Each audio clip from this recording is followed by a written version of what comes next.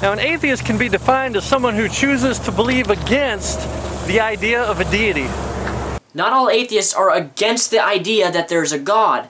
Atheism is a lack of belief in a God and of evidence that there is a God. Me lacking belief in something does not necessarily mean that I am against it. But the problem is there's a lot of atheists out there that like to make bold claims.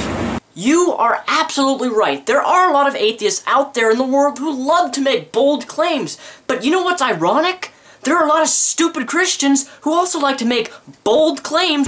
They say things like, there is no God, or there is no evidence for a God. Well, let me show you why that claim does not work. Let me show you why that claim does not work. See, in order for someone to make such a definitive statement, they would have to have complete knowledge of everything. Because let's face it, let's say if you knew half of everything, well, maybe God exists in the other half of everything that you don't know. So, complete knowledge is a must. Complete knowledge is a must. And of course, complete knowledge is what we call omniscience. And omniscience is an attribute of God. So, in order to make the claim that there is no God, or there is no evidence of God, one would have to be a God. So, in order to make the claim that there is a God, and that there is evidence for God, one would have to be a God. And therefore, there is a God. Wait, what? That made no logical, coherent, that I'm speechless. I don't know how you got to the conclusion that therefore there's a God simply because an atheist does not believe in a God, and because in order to know that a God does not exist, you have to be all-knowing, therefore there is a God. There's such a big flaw in your argument here that if you were not a Christian and I was not a Christian, I would like to call you some names right now, because what you're saying is complete and utter stupidity. You are the type of Christian that atheists and theists, including myself, I'm a theist, I believe in God, I believe in the Bible, laugh at.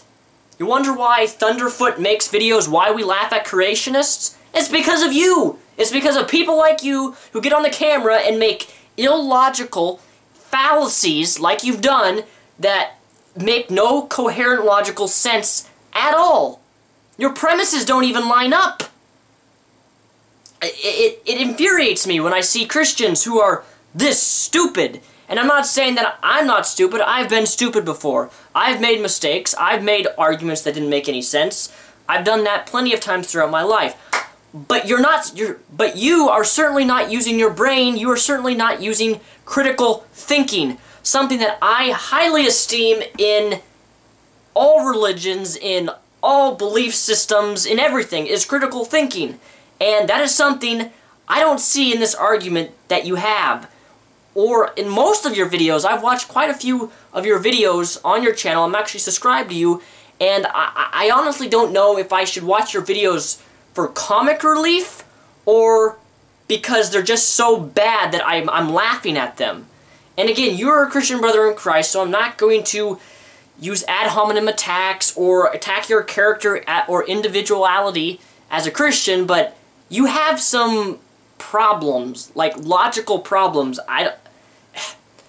You are giving Christianity a bad name. I mean, if you are going to use an argument for the existence of God, at least study people like William Lane Craig, who is a theologian and who has a PhD and makes arguments for the existence of God. At least study him so you can actually know how to argue for the existence of God instead of making yourself look like to be an ignorant, and then we all laugh at you.